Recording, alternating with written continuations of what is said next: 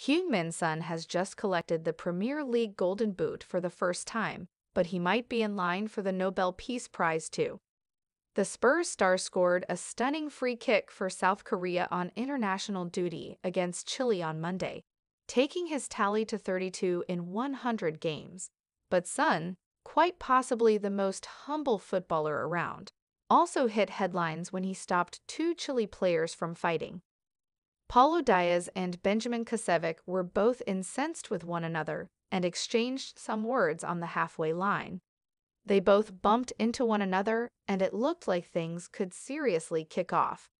But South Korea captain Son, on the opposite team, played the role of peacekeeper and ensured the pair didn't do their best impression of Bowyer and Kieron Dyer. He pushed both men away in quick succession to prevent them from throwing hands on the pitch. On Reddit, user KJM911 joked that they should award him the Nobel Peace Prize for his actions.